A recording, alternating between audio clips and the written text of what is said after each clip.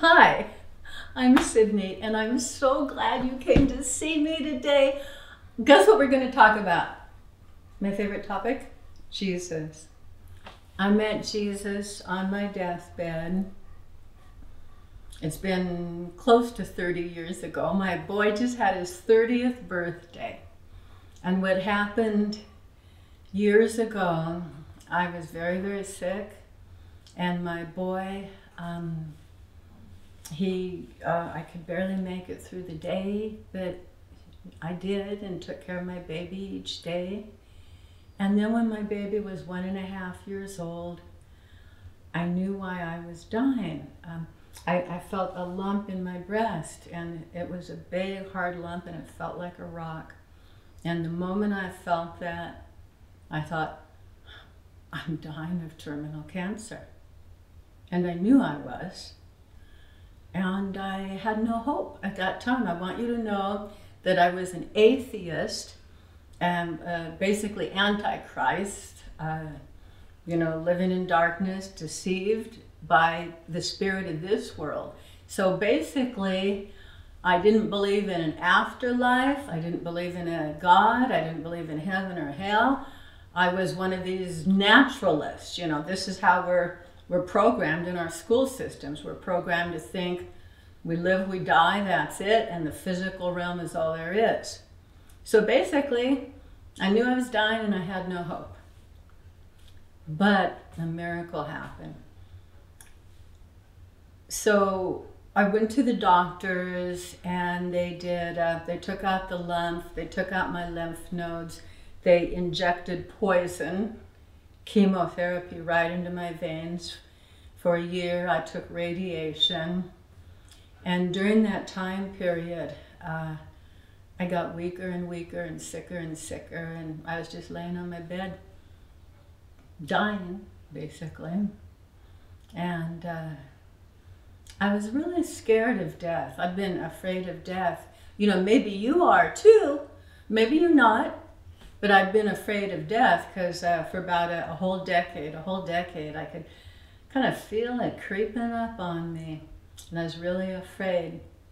So during that time period when I was on chemo and the cancer was still consuming my body, I would think, okay, now think about this, Sydney.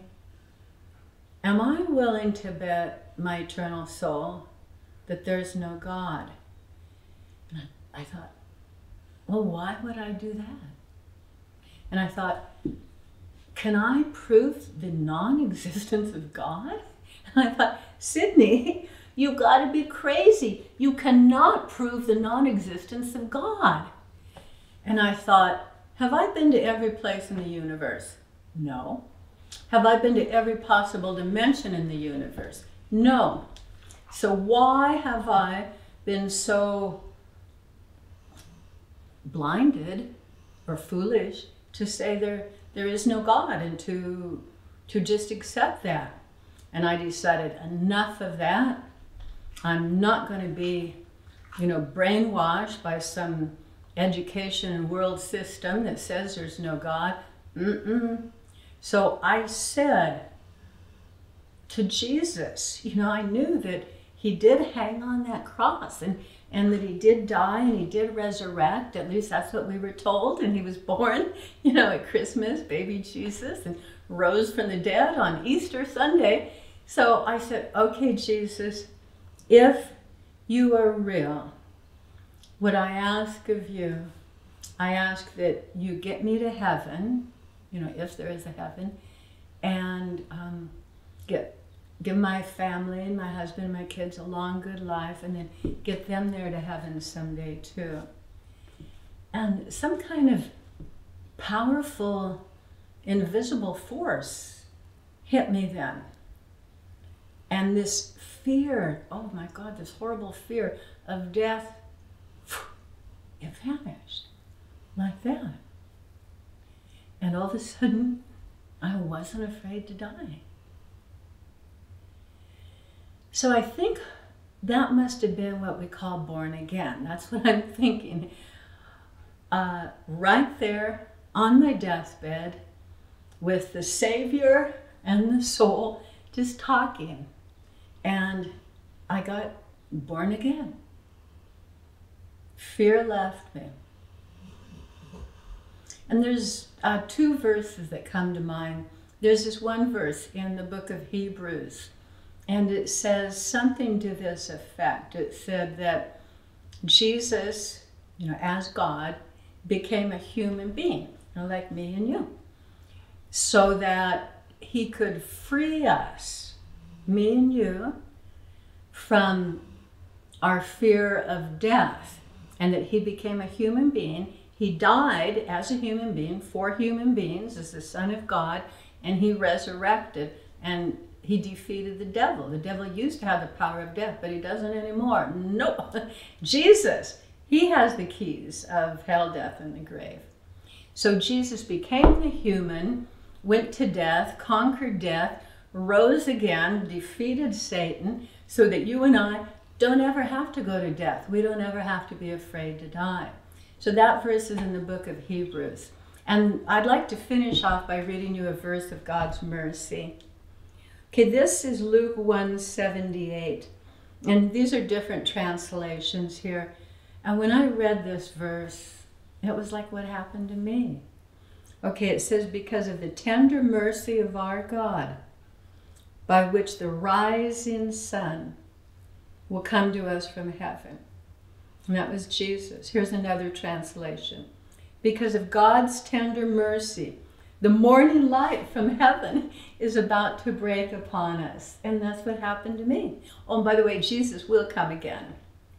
Because of the tender mercy of our God, whereby the sunshine, the sunrise shall visit us from on high. The dawn will visit us from on high. Here's an interesting translation. Through the affections of compassion of our God, in which the sunrise will visit us from on high. So all of us who lived in darkness, me, I've seen a great light, and that light is Jesus. And in a sense, I'm a sign for you that this isn't a coincidence between you and I today, that God wanted this divine appointment so that we could be together, so that you could know that Jesus is real and is full of mercy and compassion and forgiveness and grace. And I discovered that the hard way. And I'm a sign to you that he is real. You can trust Jesus. You can love him because he loves you deeply. So maybe you are in a bad situation where you need mercy. It's kind of the human condition.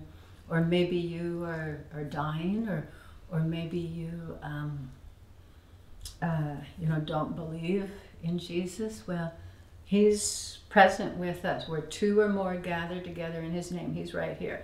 And I want to pray for you. So just close your eyes, okay, and think of Jesus. So he's right here.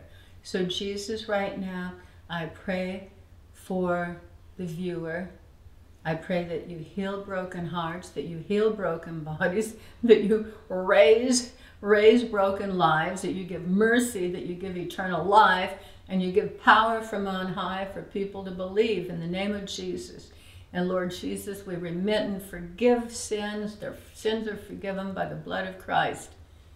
In Jesus' name we pray, amen. Okay, Jesus loves you. There's been power in this prayer, so expect good things from God. See you next time.